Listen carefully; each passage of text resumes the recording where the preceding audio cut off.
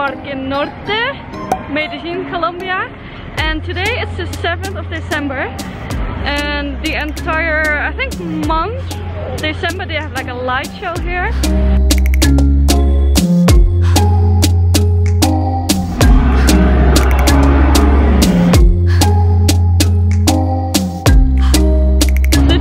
Vegans. Look at the camera, don't look at me.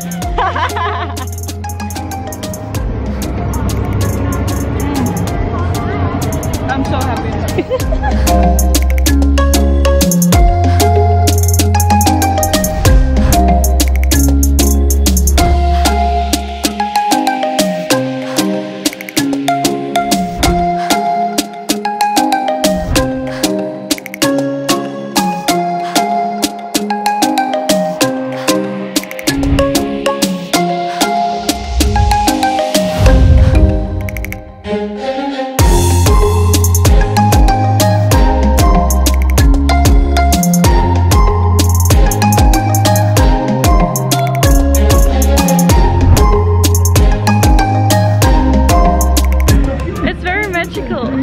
I love it.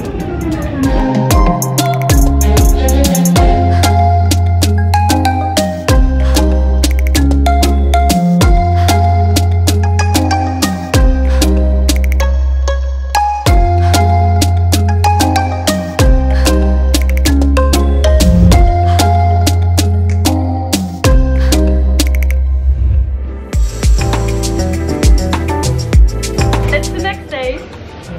And today we're in Comuna again. I went here like a couple of weeks ago, but today I'm here with Tayana and what up? And I have a vegan pumpkin soup, which is really nice, and Tayana has a vegan vegetable soup. Oh yes! I wasn't expecting that. It kind of reminds me. ¿Cómo se llama? Yo, Xavier. Bienvenidos a la Comuna 13, bienvenidos a la No 13 y gracias por estar aquí en la esfera eléctrica. Gracias!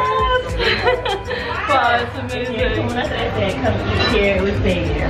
I love how positive the people are. Brought a whole nother place food. I thought it was just gonna be rice. You know, he said rice and soy. I'm thinking, you know, a little rice, maybe some toast chunks.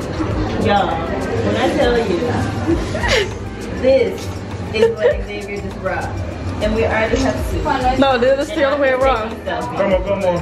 It's better like this. Great, thanks. Oh, yeah, so Tayana told exactly why I was thinking like this. Some soy and rice, I don't know, but it's so good. Ooh, I'm overwhelmed too. We're doing a tour, a free walking tour. And for me,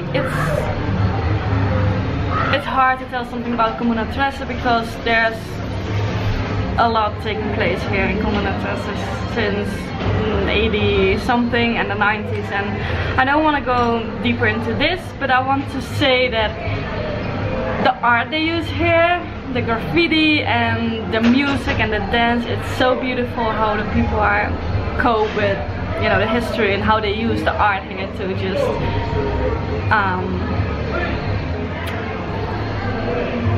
can you help me? How they use the art to Express?